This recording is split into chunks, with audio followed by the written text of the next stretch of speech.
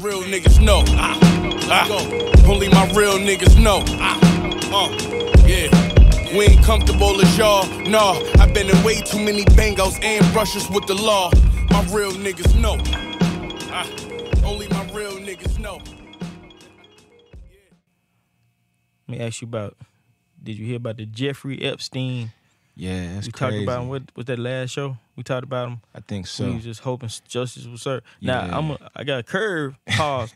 Tell me he committed suicide, allegedly committed suicide. They found him in his cell, dead. Allegedly, yeah. Now tell me what you think about that. I think, bro, he's so tied in to a different part of the, you know what I'm saying, like different boys club where they know he know a lot, you know what I mean? So I think they say suicide. I think bro got murked out though. Okay, we're on the same page. Cause yeah. That's the way I'm looking at it. Like, if he know too much. They say he was talking. Too much. You know what I'm saying? He had named like a senator and the Clintons. Somebody. He named somebody in the royal family. Exactly. So people understand, man. Like, look, this pedophile thing is a worldwide thing. Like, rich people been doing it forever. White supremacists. Yeah.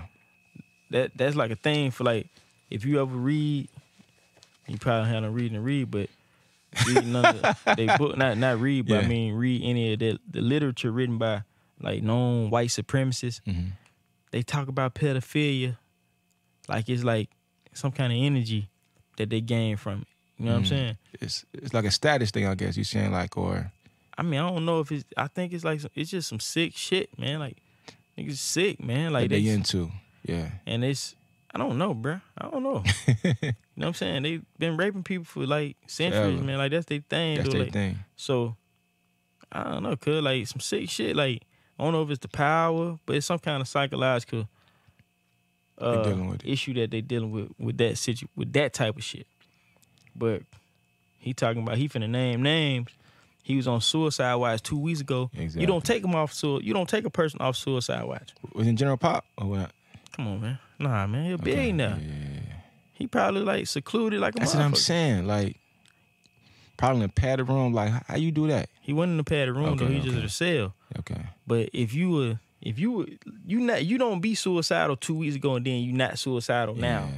You know what I'm saying? 2 weeks later, sense. Like that don't even make sense. How they say he killed himself? Was it? I don't even know, bro. They said they found him like in a fetal position, with some shit tied around his neck, or maybe I'm misremembering. It was some tied around his neck. They did say suicide though. Yeah, what they saying, but I don't believe that. Come on, man. Yeah. So,